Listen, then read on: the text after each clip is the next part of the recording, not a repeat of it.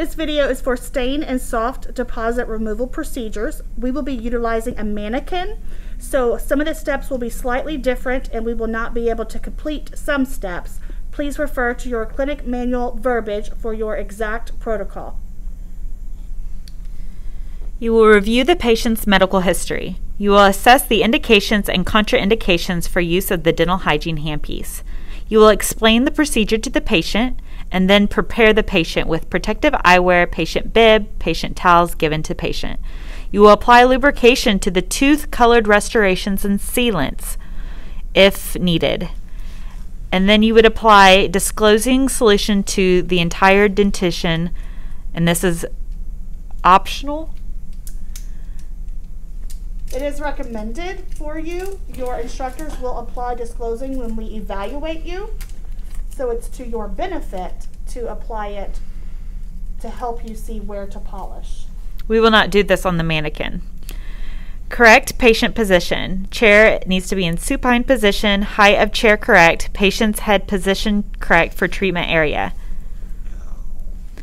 Maintain a modified pin grasp resting the dental hygiene handpiece in the V-shaped area of the hand, establishing a secure fulcrum. You will perform procedure utilizing proper technique throughout. Light adjusted to adequately illuminate treatment area. We will be not using the light for demonstration purposes. The Prophy angle technique.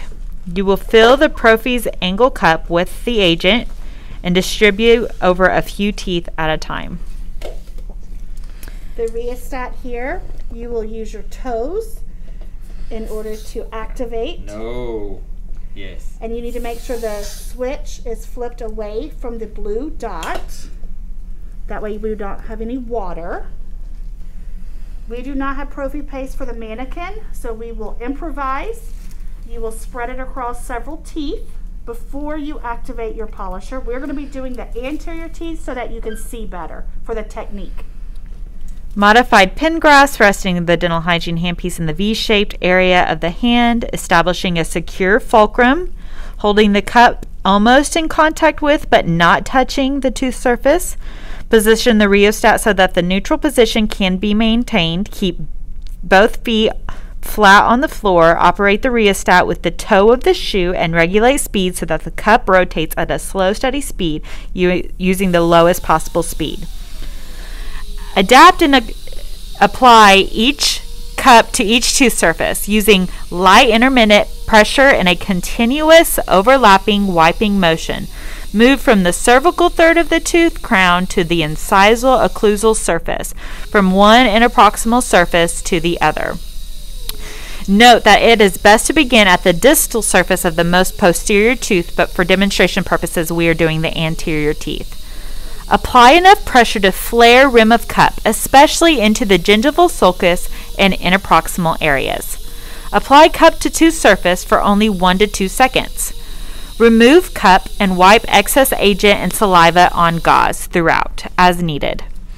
You will refill cup with agent and move to the next few teeth and repeat these above steps shown.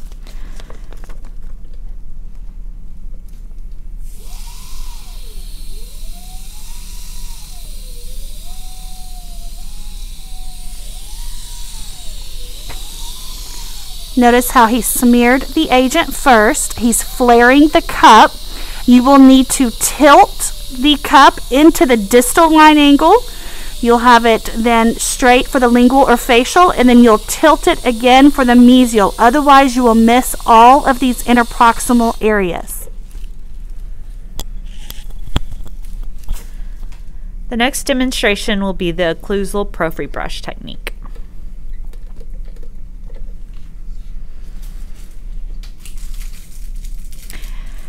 You will apply the agent to the occlusal Prophy brush, distribute over a few surfaces at a time. Still using the modified pin grasp resting the dental hygiene handpiece in the V-shaped area of the hand. You will establish a secure fulcrum, hold occlusal Prophy brush almost in contact with but not touching the tooth surface, activate the rheostat and regulate speed so that occlusal Prophy brush rotates at a slow, steady speed, using the lowest possible speed. Apply and adapt the occlusal Prophy brush straight down into each tooth surface. Use light intermittent pressure in a continuous scrubbing motion. Move from one occlusal surface incisal edge to the next. Apply enough pressure to flare the occlusal prophy brush filaments. Apply occlusal prophy brush to tooth surface for only 1 to 2 seconds. You would remove occlusal prophy brush and wipe off the excess agent and saliva on gauze, and you would reapply agent to the occlusal prophy brush and move to the next occlusal surface or incisal edge and repeat the above steps. You will rinse throughout this procedure.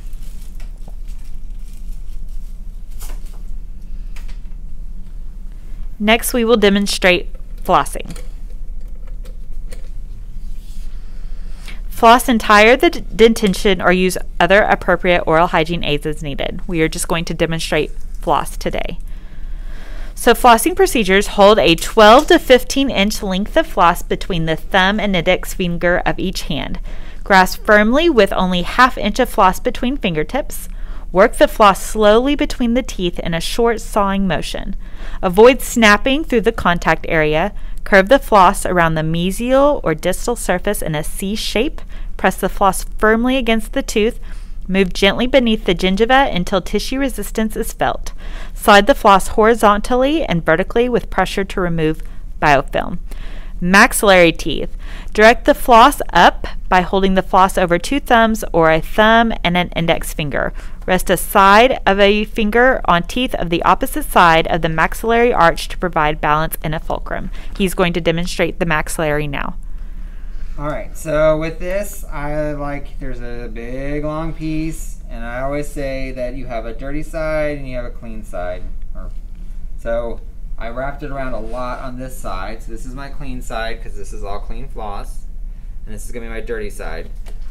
Use my index fingers or pointer fingers to direct, and also my thumbs. So I'm going to seesaw in, go all the way down, go back and forth, go up, and then I'm going to go to the other side without coming out of the contact. Go down, go side to side, up, come back out. But as I go back further, I'm going to start using my pointer fingers to point back, go saw, pull forward to make my C shape, and then push back to make my C shape. For mandibular teeth, direct the floss down by holding the 2 index fingers on the top of the strand. One index finger holds the floss on the lingual aspect and the other on the facial aspect. The side of the finger on the lingual side is held on the teeth of the opposite side of the mouth to serve as a fulcrum or rest. And then when I go through a set of teeth, when I go to the next set, I don't use that same piece. I make sure I go forward and use a clean piece in between that set so you're not spreading bacteria. Then when I get to the point where I have no left, I'm going to wrap more around this finger and let more on this go. For other appropriate oral hygiene aids, refer to the manufacturer's directions for procedures.